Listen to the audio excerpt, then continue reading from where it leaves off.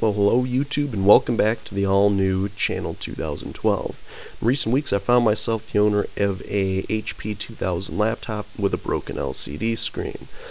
Today's video, I'm going to be kind of stepping through with you guys what I did to fix that here in the video.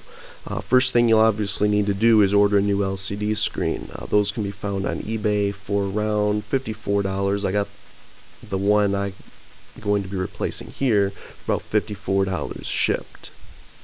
Anyway, let's dive right in. First step you want to look at is removing the optical drive, and that's pretty self-explanatory. You can see in the video what I'm doing there, but we'll go over a few other things that'll help you perform this repair better.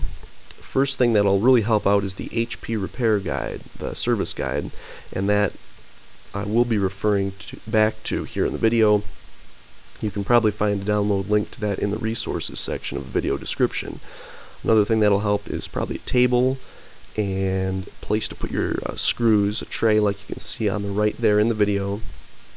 As you can see already, I've removed the battery in those two panels. I've left the screws in the panels, and we'll actually be removing the optical drive. Now, as you can see, you just remove one screw and pull out the drive as it's visible in the picture there. For now, I'm just going to put the screw back into the hole in the drive.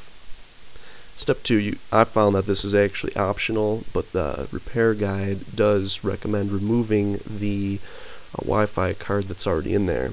That's simply a matter of removing one screw, pulling out the antenna, and then the card just pops out just like a stick of laptop RAM would.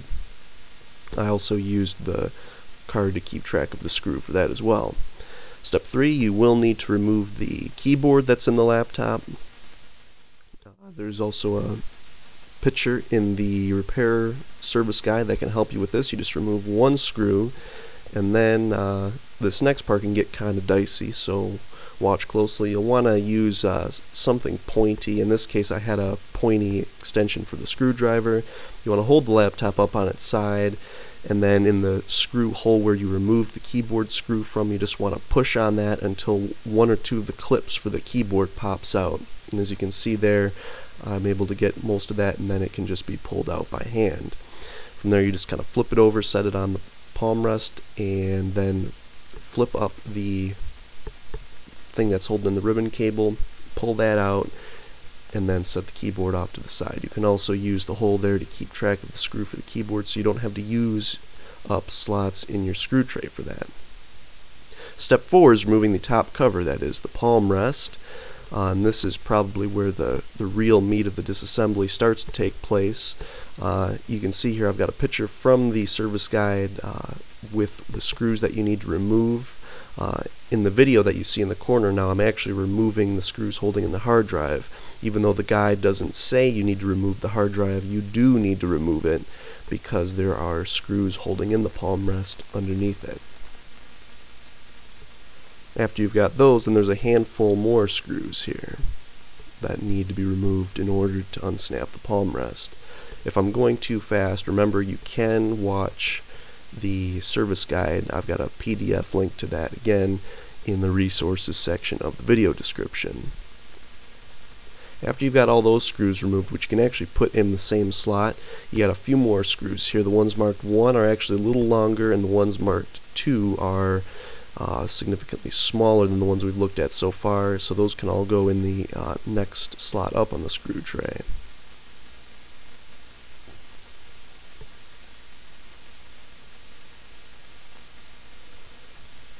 Before we take the palm rest off, let's just go ahead and unsnap the ZIF connectors that are plugged in for the power button and the trackpad. On mine, there are 3 of those.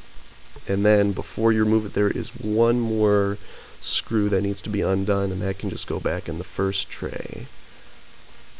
From here, then it's just kind of a tricky matter of unsnapping the palm rest starting in the top corners. Just be careful and patient with this, and it should start to come right out. After you get a few of the snaps done, it'll go really quick.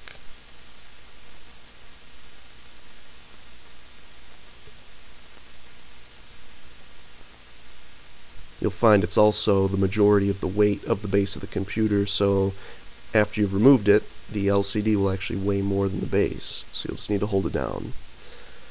Now we're going to actually remove the LCD assembly from the base of the computer. We'll start with the left side because it's a little more tricky. You'll find that there are on this side the speaker is kind of in the way, so there's a couple screws and stuff that need to be removed within the speaker. This you'll actually be able to see better in person than you can in either the service guide or the video. In fact, the presence of this speaker isn't even mentioned in the service guide at all. You also want to take this time to undo the connector from the display. It's snapped in and kind of glued down.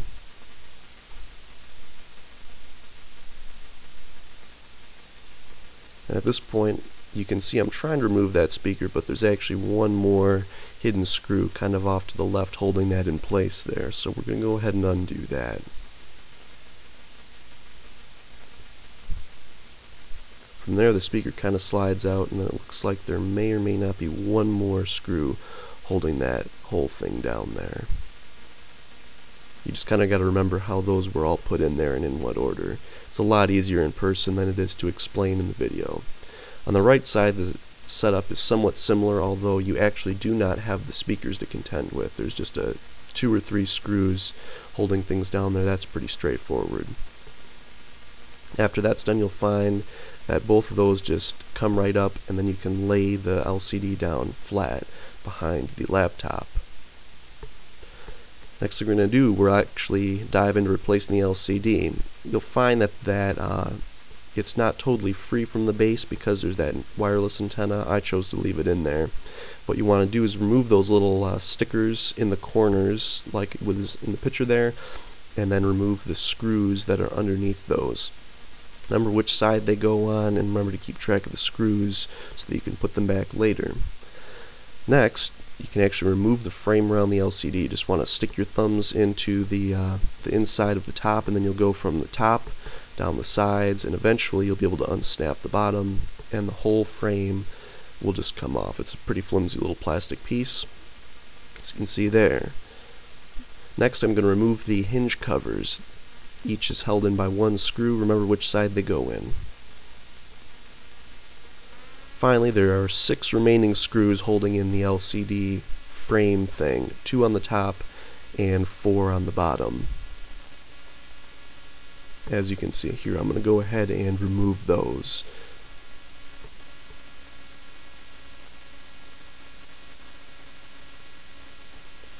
Now the entire LCD panel is free from that frame. Depending on what model you have, the webcam cable may also be stuck to the monitor. In my case it's not, so all I have to do is carefully remove the cable that carries the video to the display itself. It's held in with some tape, and then you can just kind of leave it hanging there. Next, I'm going to remove some screws holding in the frames down on the sides there. And with that, the LCD is free from the base. You can see why it was broken the way it was. And here's a new LCD. Looks a lot like the old one. Samsung all still wrapped up there. We're going to go ahead and remove the wrapper. I'm going to leave the cover on the monitor for now as long as I can so that I don't get fingerprints on there. We're going to go ahead and put those little frame pieces back on, plug the monitor cable back in, tape it back down same as it was before. We're going to put that whole thing back into the base. From here it's just a matter of reattaching those 6 screws that hold it into the back plate. And then we got the hinge covers again. We'll pop those back on and screw them back in as well. And now I'm going to remove that cover. Interestingly, my replacement screen was a matte finish instead of a glossy one, which I actually prefer. I think it looks better. Next we're going to snap the frame back in, and even though I didn't do it yet at this stage in the video, now would be a great time to also put those little corner screws and stickers back in. Then you just want to line the hinges back up with the case again, and they screw in the same way. Then perform the reassembly process up until you've got the power button plugged in, and then just make sure that your display works. And it appears that we have a working system here. From there, the reassembly process is just about the same as, the reverse of the disassembly process. So that's all you got to do to get that working again.